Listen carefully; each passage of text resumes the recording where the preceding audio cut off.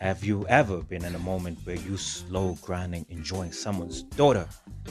Then 10 strokes deep in, a small little voice at the back of your head decided to say, "Do not come, do not come." Then you thrust faster, and that voice says, "I'm gonna come." 2 minutes into those strokes, this decides to happen.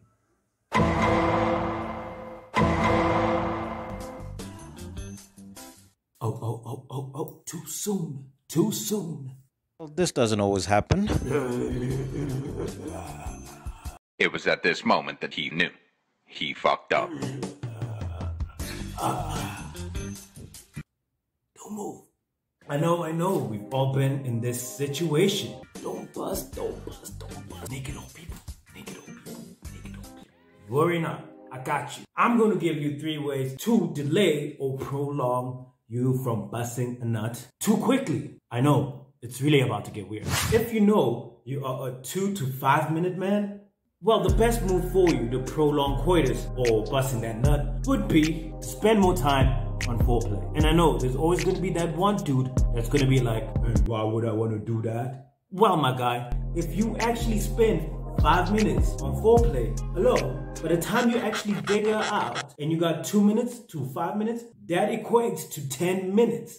Or if you're a 2-minute dude, then that's literally 7 minutes of digging time. So already your time frame has increased. Obviously to you it will be shorter, but to her it will come across as you are lasting longer. So this would be a wise thing to do because it makes you come across as you can go longer than 5 minutes. Think about it. Try it out. Do it. It will help you. If the foreplay goes well, she probably would have came during the foreplay. So meaning by the time you actually penetrate her, she probably would have came even more. And that alone has increased your stroking span by at least 7 minutes to 10, depending if you are a 2-minute to a 5-minute man.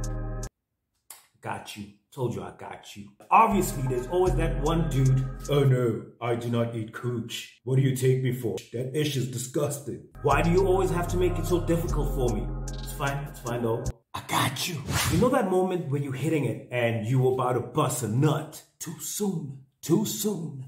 Whatever you do, stop that moment. You have 2 options on what your next move is. The first option would be disengage yourself from the cooch. Allow yourself to breathe. Woosah. But in that moment, what you do is either going to be kissing on her, or you can simply continue going down on her, getting a foreplay. Make sure that it's grimy. Make sure that she is super slippery wet. Make sure she is as wet as the Niagara Falls. Goddamn. Then when you feel like you've calmed down, you go back in there and you plow her. Or if you like Mr. I don't need cooch, you stop the moment completely while you're in her. I've done this a few times. It's helped. What you would have to do at this point is, I usually play tennis in my head. Obviously thinking about Serena, her and her yams. What's up? Bear in mind, while this is going on, you're still inside of her. You've stopped the moment. You're distracting your mind. But at the same time, you also want to be in that moment because you don't want to go from stiffy to softy. You don't want that. So you also got to keep yourself interested. If you feel like you're losing it, just stop a little bit. Like I said, I usually go play tennis in my head. You can play whatever sport you're interested in your head, whether it be soccer. You could be the dude trying to score that goal. If the sport thing doesn't play out, then have music play in the background and sing along to your favorite song while you're beating it up. That usually helps because you're distracting your mind. So what I'm basically trying to say to you is do not fully be in that moment. Distract your head. Get all cocky. Feel yourself. Be like, I'm giving this lady the business today. She is getting it fully. I'm knocking her brains out, breaking her back. Usually confidence also helps. And just hope that your hammerhead plays along with you.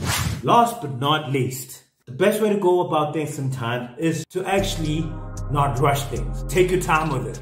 Ever heard the saying, no rush, no crash? Huh? So do not let your need to penetrate someone's daughter to cloud your judgment, or over-influence your desire to strip her out of her clothes and have her where she stands.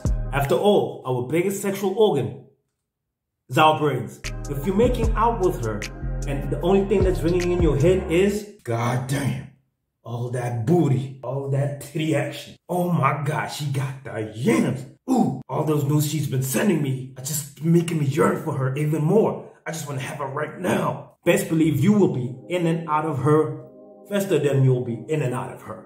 So, control your thoughts. For now, let's deal with these few points that I've just given you.